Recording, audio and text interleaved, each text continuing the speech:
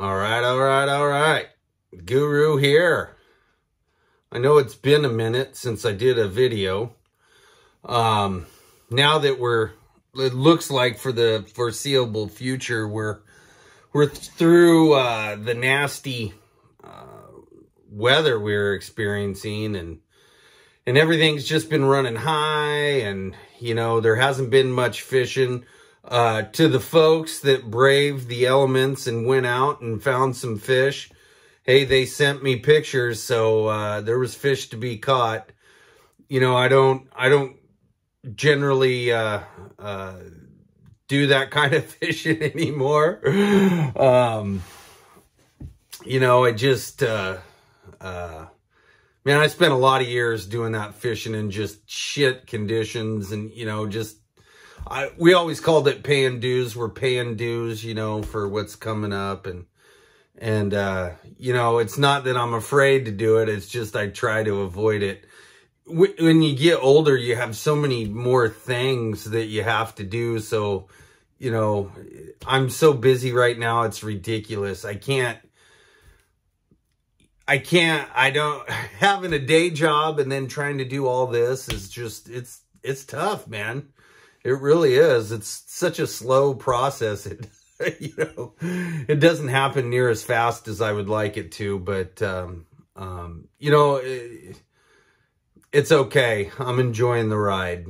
So, but, we're coming out of the weather. Finally, we're going to get some rain. It's Tuesday, 6:10 is what I got. So, looks like we're on the backside of all this heavy rain. Everything's finally starting to drop. I think the Wilson, when I called this morning, was already down to about 7.5. Everything else was running 2 or 3 feet higher. The Nestucca, I believe, was about 8.5. We'd like to see that down around 7, 6.5, 7. The Alcee, it was running, I think, at like 8.5.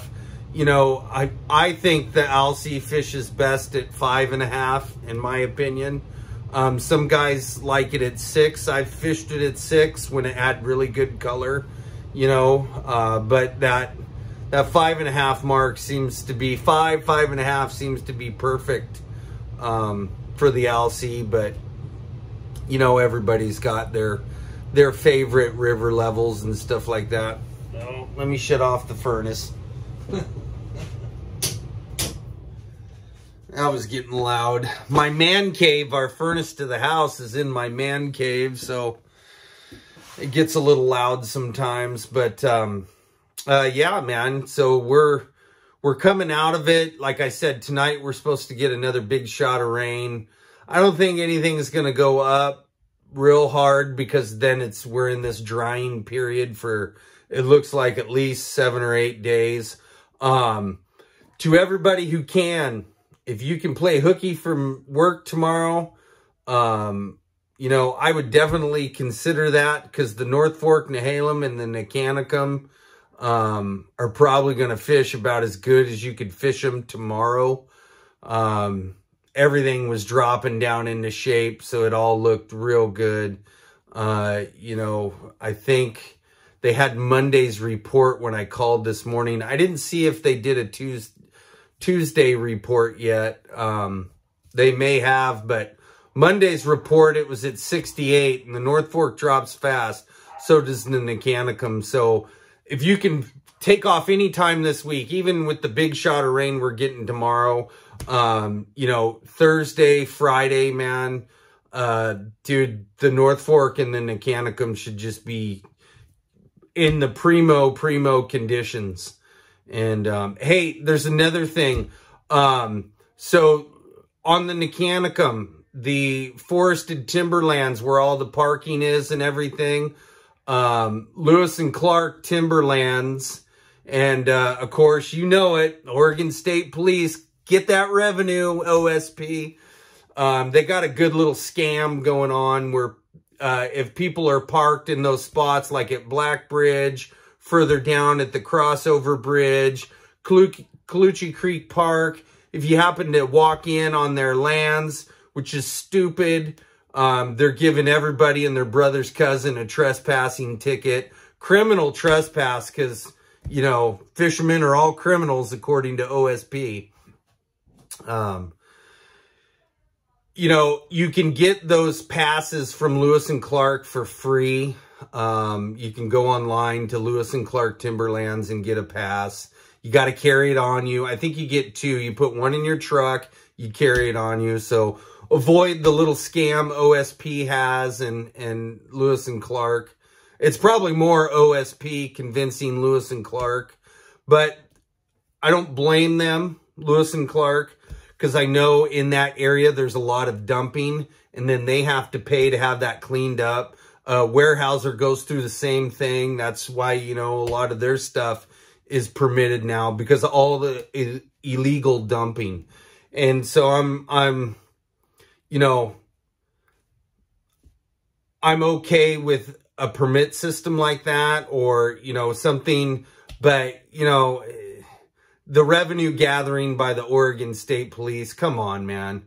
If you see a guy walking down Colucci Creek Road there, you know, carrying 2 rods and, you know, man, he's not a criminal. He's not trespassing there to poach wood or anything like that.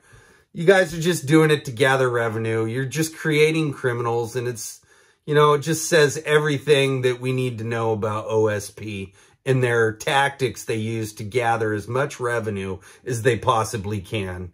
Damn the poachers. They can, you know, they can survive, but, you know, the law-abiding citizens who happen to forget to get a permit, you know, they're criminals. Remember, you're a criminal because you didn't hit add to cart. According to OSP, I'm a hardcore criminal because I forgot to hit add to cart. All right, enough of the tirade. Anyways, if you're fishing in Nicanicum, be mindful of that area. Now, up by Highway 53, there's a nice little spot back in there. That's not Lewis and Clark. There's some other spots. You got to kind of hunt around for them.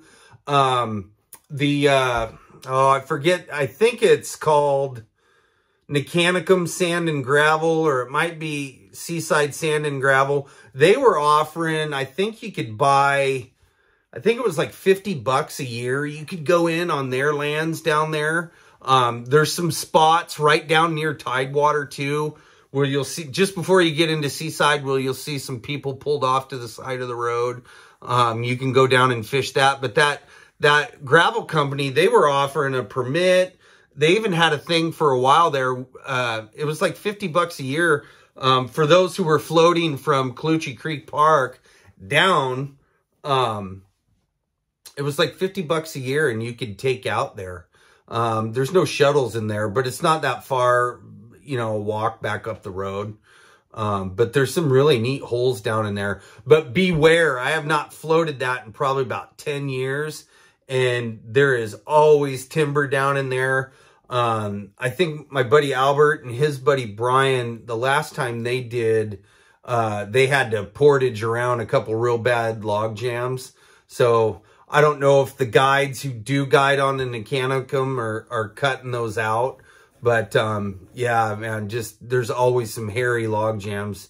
If you do float that, always be very careful. I know it's a small river, but, man, those log jams, you can come around a bend, there's a log jam, it's bad news, or you can't get around it, or, you know, just always be mindful on the Nicanicum of that. But definitely the next probably 3 days, the North Fork Nicanicum, you know, that's going to be off the charts as far as quality conditions. Whether or not the fish are there, it's just the conditions will be right. But I know they've had several really, really good days on the North Fork. They've already recycled fish to Vernonia Pond. So if you want to go throw some spinners up in Vernonia for some recycled steelhead, you can. They used to put them up at Lost Lake too, above Spruce Run. And Coffinberry was the other place where they used to put quite a few recycled steelhead. But they always have that on the hotline number. So, you know, they give up that information for free. But that's where I would be. And this weekend, you know, everything's going to be fishable.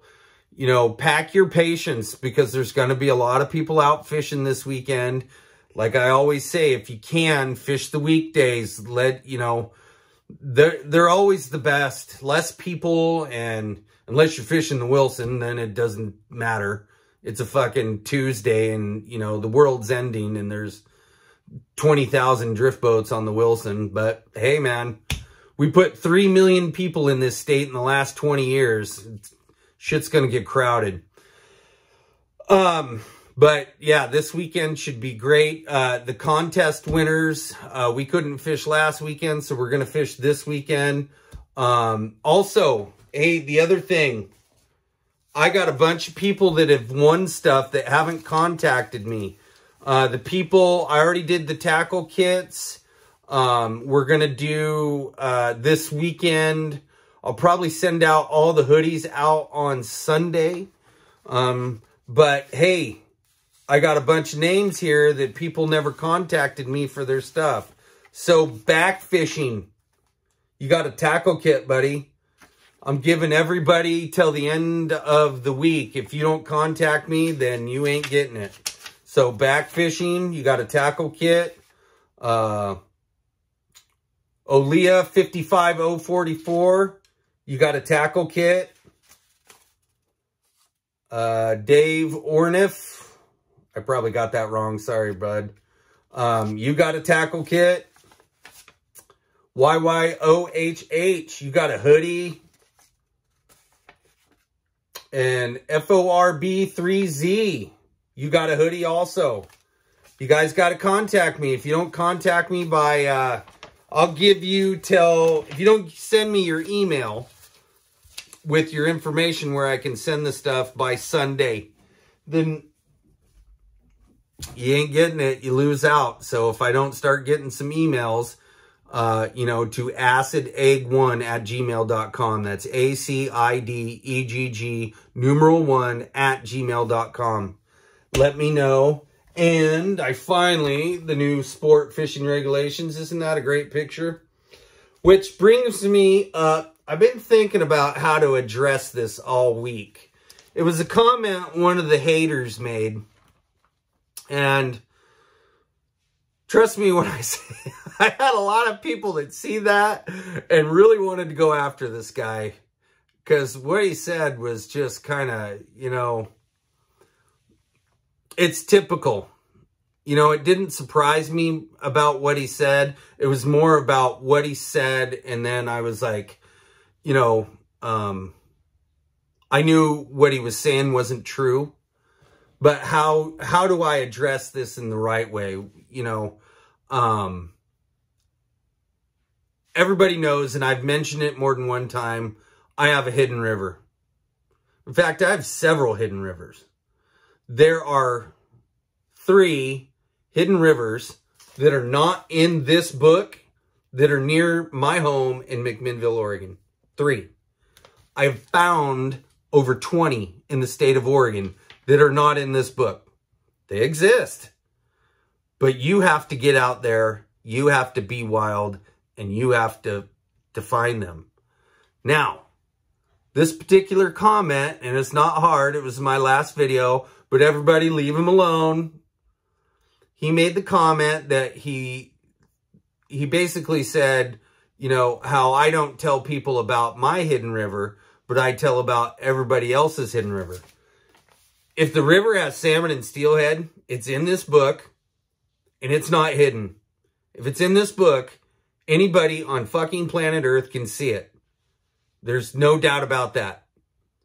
There are, if you're fishing the Tillamook area, there's nothing hidden other than the stuff that is either on private property and you can't walk to, or you don't have a boat to float it to see it. You know, there's nothing hidden. I was the person who went out there and explored and was wild and found hidden river, found 3 hidden rivers near me. You know, I've never given information on anything that's not well known for that reason. I definitely want people to get out there and explore. There's a lot of stuff that I never say anything about, you know, exclusive areas of, you know, the Wilson, the Trask, the Nestucca, the Kilchis, stuff that unless you have been fishing it for close to 40 years like me, you wouldn't know, you know, A, because you haven't stopped there. B, you know, you've never bothered to go look. You know, sometimes there's one place I fish, and I'm not the only one, but it's so overlooked. People don't even realize how good that it is, but they just drive right by it. Even in boats, they'll just float right through it. They won't even try to fish it. But the people who know will always stop there. And it's actually a spot, it's not that far down below, well, I'll just say it's in between Mills Bridge and Siskiyville. And it's a spot I've watched. In one day, I probably watched 20 boats go right through it. And just wait till there's, you know, they get by, hook a fish right there. And you can get to it from shore. But it's better from a boat. But there is, you know, but I ain't the only one. I've tried to fish that before, and there's 3 or 4 guys in there, and people, you know, if it doesn't look like nothing, you should go look at it anyways, because it might be something. You know, always don't overlook even the smallest of water or the oddest looking piece of water or boily water or anything like that. Don't ever, you know, even chocolate water. You know, don't overlook it. You can still catch fish in chocolate water if you know where to be. In fact, there's a very dedicated group of guys on the Lower Wilson that will go plunk in that chocolate water and do quite well. So, which leads me to my next thing, fishing high water. So we'll stay with the Wilson, but it could be a number of rivers. So many of Oregon's rivers have a highway on them. You know, if you're coming down the river or going up, water's, you know, we'll just, for this purpose, we'll say we're on the Wilson. We're coming down, you know, we're coming from the valley down. We already know that it's high, but as we're coming down, we see that the water looks good. Water's looking good. You know, I want you to follow that good looking water as far as you can to the point to where it's not good looking water. So in other words, good looking water, nice steelhead green water, and all of a sudden you'll see it start, oh, maybe there's a tributary, putting some color into it. Oh, it's dark and stuff like that. Turn around, go back up to the first hole above that nasty water and stay there all day. Do not leave that hole. Because steelhead hate shit in their gills. They will actively seek out places that doesn't have all that silt and sediment and nasty. They do not like it. And when they get to a spot where they don't have all that in their gills, even if it's just a little brown, you know, but not, you know, the heavy dark chocolate, they'll hang out in that little bit of brown. They do not like that. And so you want to, that's where you want to fish, is just out of that. You know, right now it couldn't be any more imperative because everything's so high. You know, like say you're driving up the Nestucca and there's lots of public ground up there that you can go fish. But, you know, you get up to 4th Bridge and it's freaking chocolate milk. Keep driving.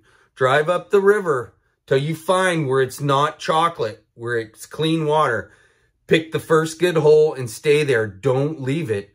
It might take a while or it might be immediate, but fish will come to that hole. They have to get out of that nasty water. There's no getting around that. You know, I just can't get over it. This is probably the best looking fishing picture we've had in a while. Isn't that a good picture? On the gorge, there's snow and shit. Beautiful sturge. I need to get out there. I haven't caught a keeper sturgeon in years. Not since Hannah was, little. And we used to go out to Prescott Beach and go play all kinds of sturgeon. But you know how I roll. And two things. So has anybody noticed the fucking prices of floats these days? I went, you know, I kind of stocked up on bobber dogging floats now that I'm actually doing it. And you know, I noticed how expensive they are. They're just fucking ridiculous. 2 floats for $10. You telling me those fuckers are, you know, they're probably made in China or Thailand or something, and they're doing them for a quarter. $10 for 2 floats. Whatever. Well, I'm working on a way that we can not pay that fucking $10. So I got a couple ideas in mind. I'm going to test them both out this weekend, and then I'll do a video on that, whether or not they work. But I have something I want to share with you guys. Something I've been thinking about since I got them. And I don't know. I have a feeling this could be something huge. So let's start right here. Everybody knows what these guys are. These are earplugs. Now I don't know, I fucking see fishing and everything. But I have played around, how could I make these work for fishing? These specific ones, not like foam, but these ones because they have the little, you know, the little segments to them, you know. And they just look like, if you look at that, isn't that a perfect spot for some gel scent? Specifically Pro-Cure. And lately it's been the sardine and sand shrimp.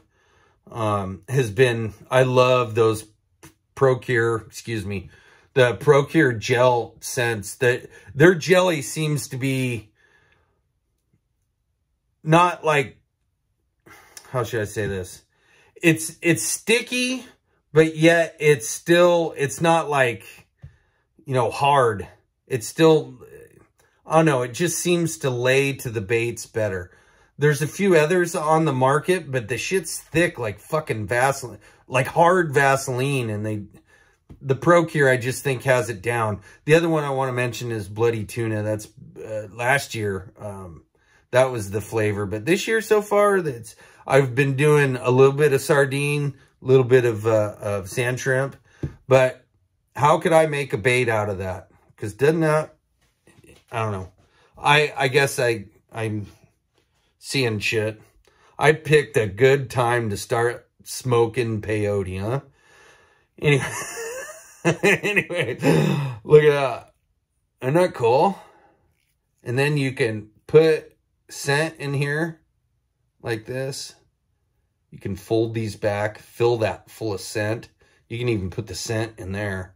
Boom, push that down. Isn't that a cool looking little bait? I don't know, you know, is it going to need a bumper right there? Will that hold? I'm pretty sure it will. It's solid right in there. These ones do, this particular brand, they have a little hole right there in them. But how I did that, let's do this real fast. We'll do an orange one. You can see this was green. And these are UV too. So, but yeah. So what I did is I just peeled that sucker back like that. And I suppose you could use the foam ones. It's just I like these better. I just like that segmentation there. Thought that looked nicer. So we'll get our trusty handy dandy threader. I bought a couple more that were a little bit longer and just a little more flatter right here so they don't mess up your soft plastics. Just to maybe do a little longer worm.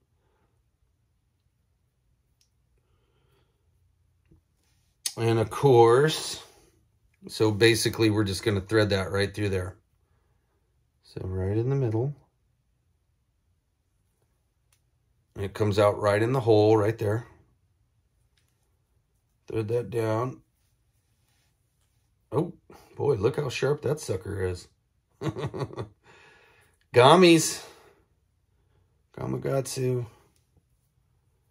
And then here, we'll put that through there.